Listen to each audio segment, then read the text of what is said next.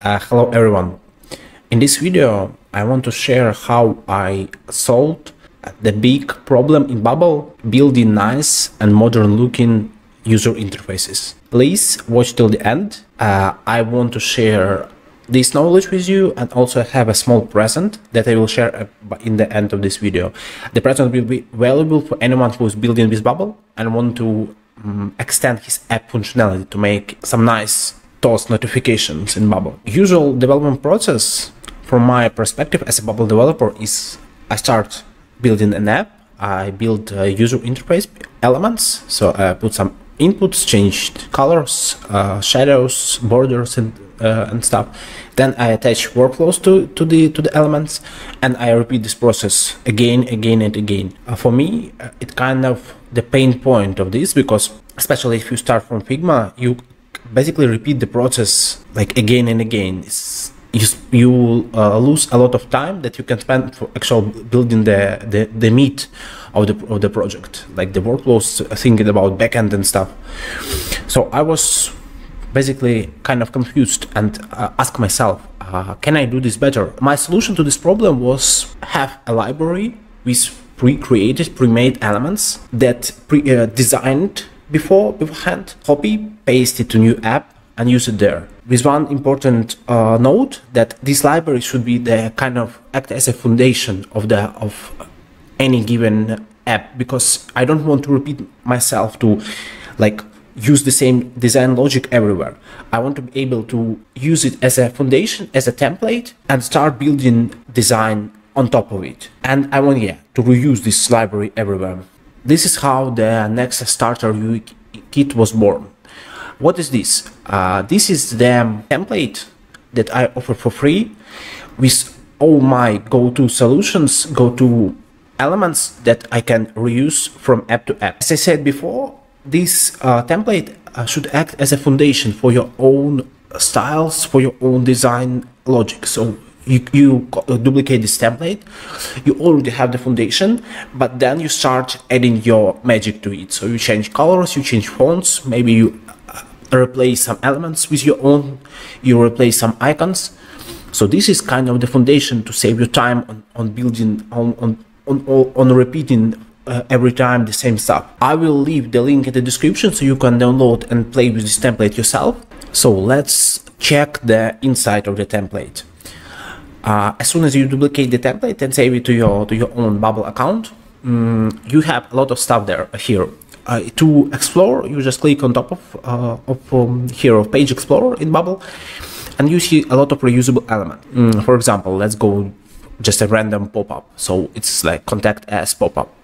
Important note that there are no workflows attached, so you need to build your workflows yourself based on your app logic. But all the elements responsive, so they are already usable for the mobile devices also. So for example, if we go to the header element and we will try to resize the page, you will see it collapse, and right here we can see but the icon appears.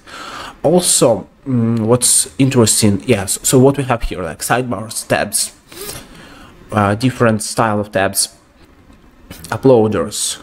We also have some empty space here. We also have some buttons and text presets right here, so you don't need to spend time creating these text styles. You can just go here, change the fonts for your taste, and save the text style as your own style variables in your app. Right here we see the different buttons, and you also see the special like kind of tags here. This tags is from this plugin, the hero icons. This plugin allows you to add icons to the button, but you can only see it in the live app, not the preview editor. Two types of tables. Based on the table element, the newly table element that was added to Bubble like a couple months ago, and using the old way of doing stuff with a repeating group. Tabs, sidebars, headers, tables, section headers, pop-ups, different button styles, also pages. So I created 2 different pages for login and sign up. So you can like just copy this page to your app and you already have the login page. Change the icons, colors, and you're ready to go. Save a lot of time. Super nice. So basically it is what it is. I will leave the link in the comments. You can go check it yourself, duplicate, play with this, leave some comments, some thoughts, what you think about this template, about these components. I'm planning to add in more stuff to it. So as soon as I build more components, I will just copy it from the app I'm working on and to the template and save it there. So you can like in a like couple of months duplicate the template one more time and have like a version 2 with the updated components. Let me know if it's valuable for you, what you think about it. As soon as you play it with it, this will be super valuable for me because I can improve it and make it better. Okay, this is it, and as I promised, I have one small present to you. So during the holidays, I was working on this plugin. This plugin lets you add nice toast notifications. What is toast notification? I will show it to you in a second. So this is kind of the notification. Then you can place like somewhere on the screen, like show some alert or some warning or success notification to the user. Why I built this plugin? Because I found a library that let you create this nice smooth, you see like this smooth animation on this toast notification, and I really like it. It looks really professional and nice looking. I think it can be used like across different apps because this plugin allow you 2 styles, black and white and colorful. So if you have some more serious, you know, some more like business-oriented application, you can just stick to the black and white style. While if you like building more like consumer-faced apps, you can use this colorful style. I will also as I mentioned, this plugin is on the marketplace. This plugin is free. You can just add it to your app and start using it. You can check it. I will explain it how you can add it to your app. So you go to the plugin section, add plugins, and look for Sonner, S-O-N-N-E-R, and you will see the plugin. Just install it. Put the plugin on the page. Put the plugin on the page. Like you will see the Sonner icon here. Put it on the page, and you are ready to use it in the workflows. How to use it in the workflows? So we go to the plugins. We add Sonner here. We look for Sonner plugin somewhere in the right here. We have it on the page, and then we attach the workflow to the button. So what type of workflow? Just look for Sonner, notify a Sonner. You put your text, description, and type of like blank, success, error. Based on this, you will have different icons show up. You can also add a description here. While using the plugin, you can check here. So if you want to minimal colors, you can show documentation to understand better. If you want minimal, just keep it like it is. If you want colorful, rich colors, check the minimal to, if you want to minimal, check minimal to yes.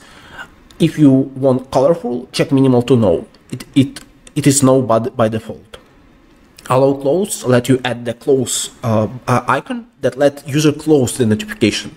Otherwise, it will be on the screen till the end of the duration of notification.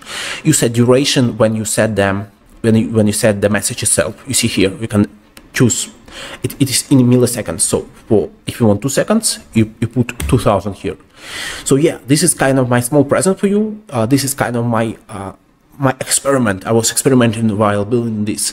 I hope you find it valuable. I will leave a link in the description also. Let me know what you think about this plugin. If you have some thoughts how to improve it, how to make it better, how to make it more usable. Appreciate your help and appreciate your comments and thoughts. Thank you guys for watching. All the links in the description, all the contact info about like how to contact me and stuff if you need any help with the Bubble development and building custom application. Also in the description. Thank you for watching and see you next time. Bye bye.